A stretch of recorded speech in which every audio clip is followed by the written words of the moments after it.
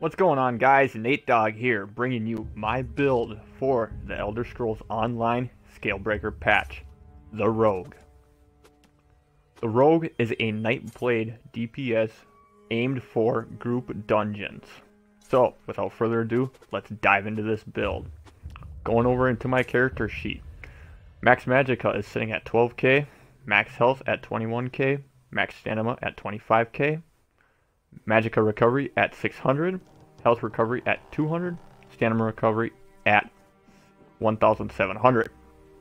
Spell damage is sitting at 1500.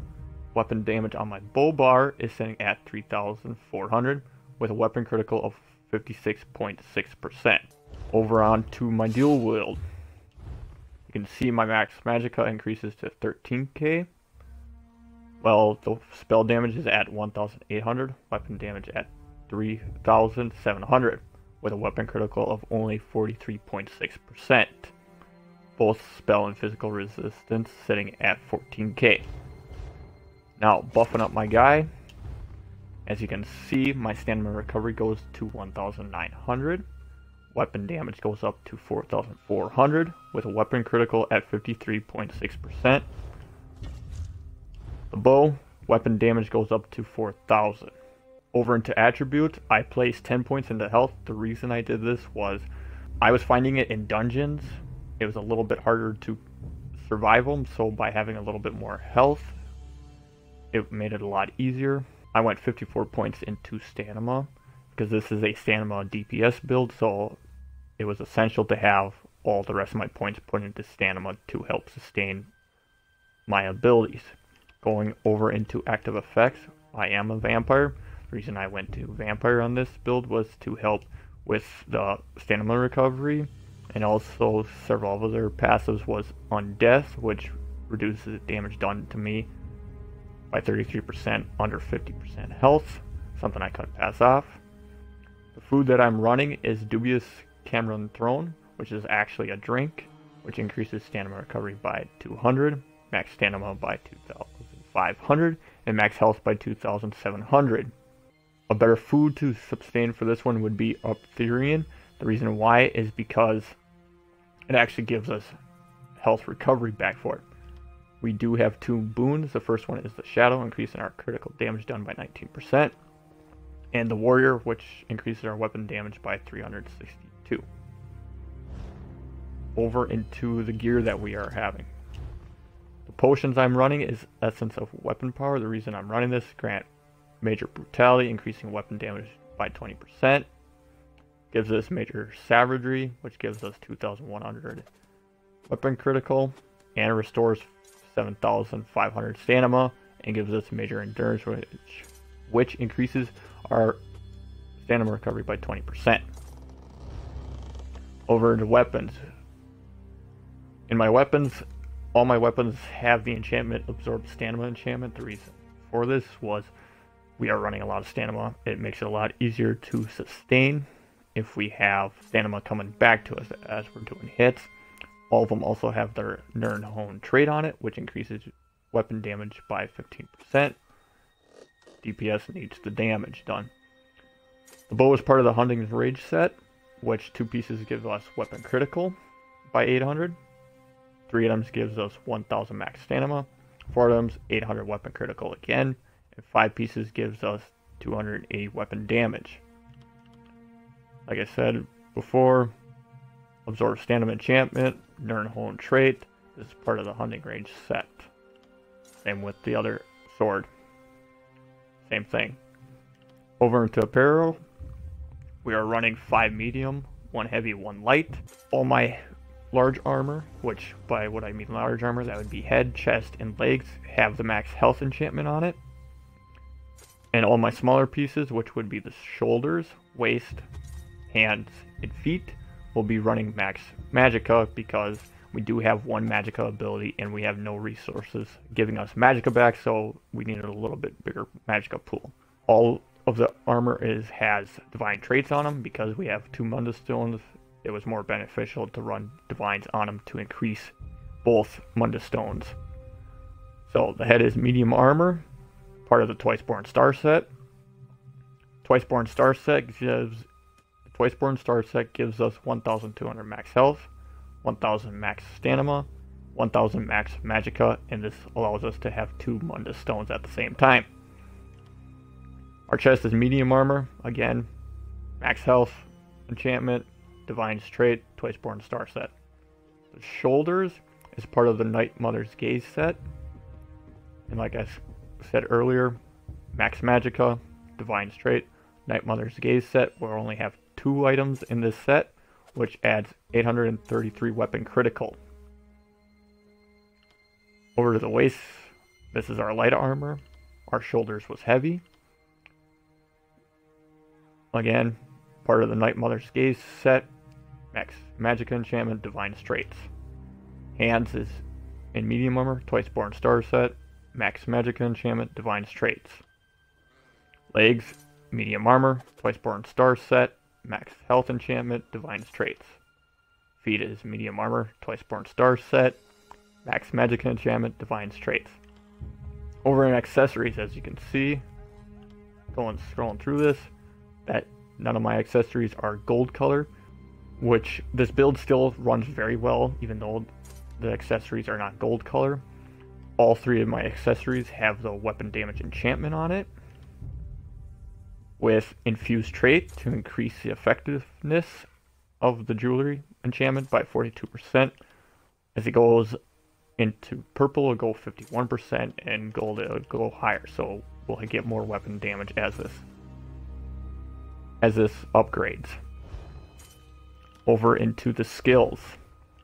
On my bow bar, first skill I have is Poison Injection. Poison an enemy dealing 3k, almost 4k poison damage, and additional almost 15k poison damage over 10 seconds. Deal up to 100% more damage to enemies under 50% health.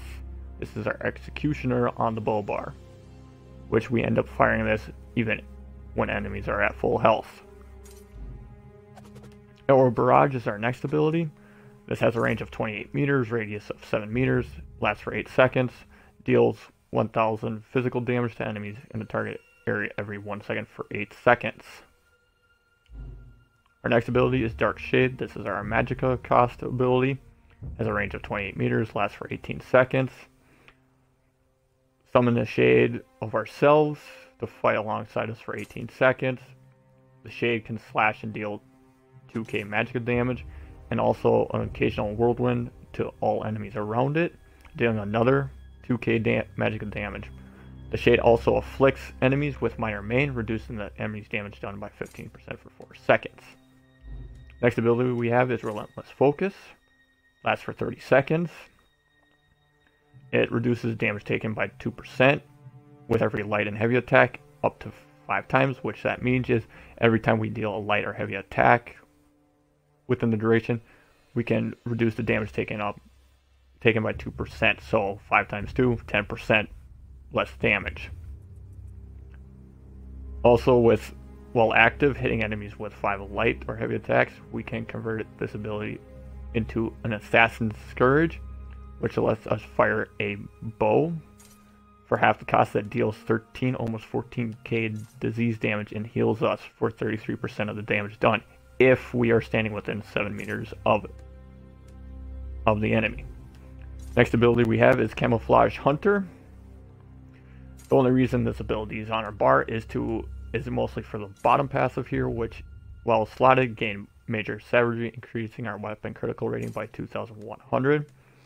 And we also gain minor berserk for 5 seconds after dealing critical damage from the enemy's flank, increasing our damage done by 8%. So you have to stand either on the left, right, or behind them in order to be getting with the critical damage applied to them to increase our damage done by 8%. Ultimate on our bull bar is Incapacitating Strikes with a cost of 70 ultimate. Very, very cheap ability to use. It deals 11k, almost 12k disease damage and causes them to take 20% more damage from our attacks for 6 seconds. If we cast it at 120 ultimate, the enemy is silenced for 3 seconds. Huge thing to have. While slotted, we gain Reaver, which restores 100 magicka and stamina when we deal damage with a light or heavy attack on an enemy that is affected with a negative effect on them. So, with our Dark Shade here, with it applying Minor Maid for 18 seconds, that lasts for 4 seconds on an enemy, if we're hitting that enemy with light and heavy attacks, we'll be getting our stamina and magicka back. So this helps us sustain our stamina and magicka costs on our abilities. Over into our other bar. On our back bar with the dual wield, we have, first ability we have is Surprise Attack, deals 8k physical damage. If we are flanking an enemy, we reduce their physical resistance by 5% for 10 seconds. If we are sneaking or invisible, we stun the enemies for 3 seconds and set them off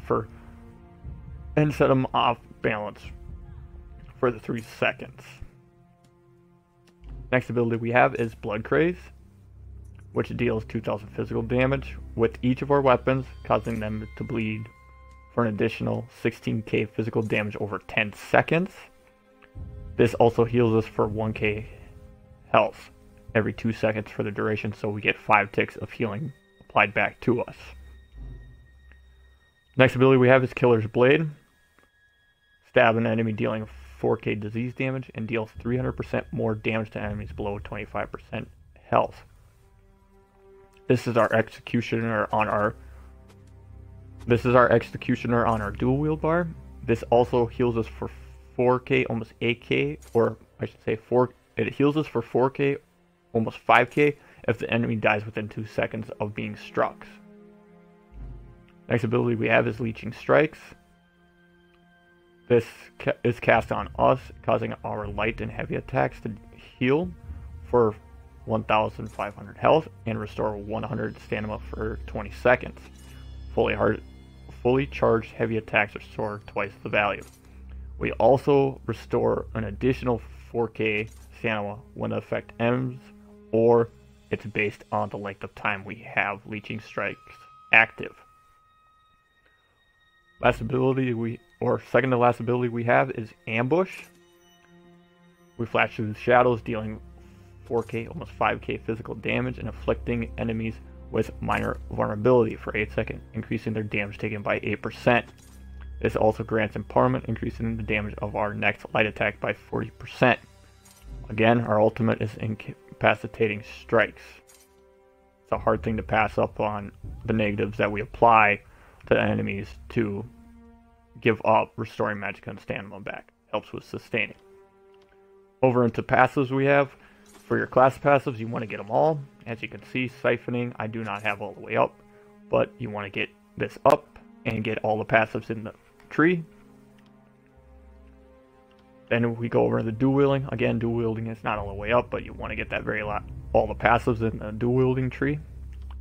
Same with the bow. You want to get everything in the bow bar. All the passives in that tree. Armor.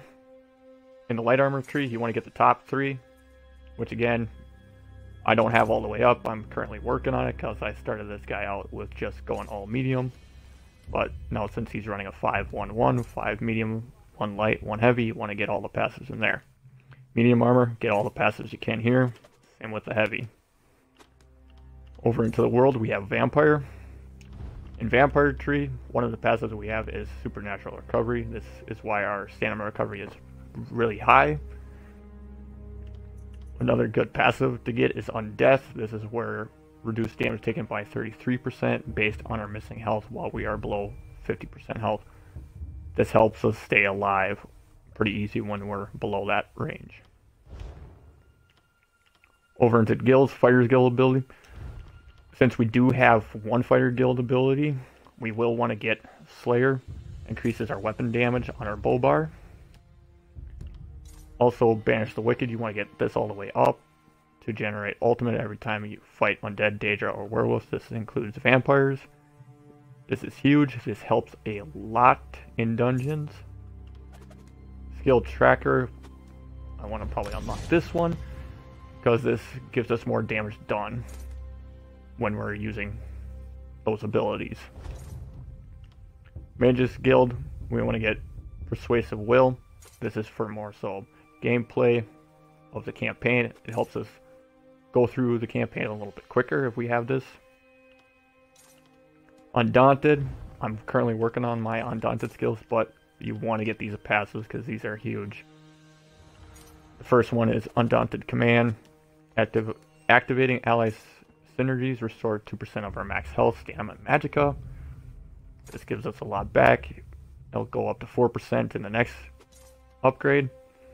Undaunted Metal increases max health, stamina, and magicka by 1% for each type of armor wearing. Since we're wearing at least one heavy, one medium, and one light, it gives us 3%.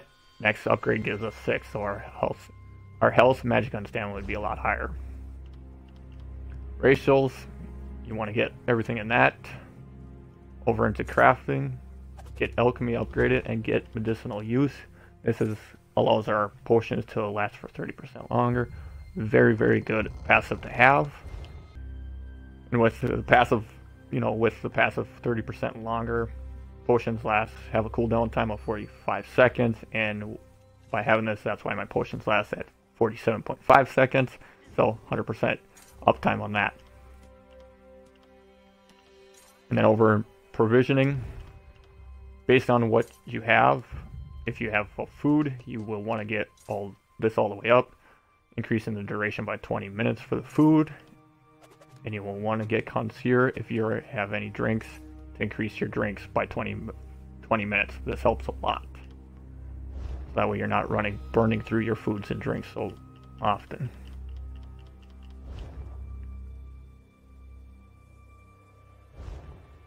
Thank you guys for watching, and I will see you in the next one. Is that you, Syrian? I don't know how you defeated those Banekin, but I'll be glad to send more. Ah, it's the outsiders. So the Keepers are afraid to face me. Very well. You'll die in their stead. I'm going to enjoy this.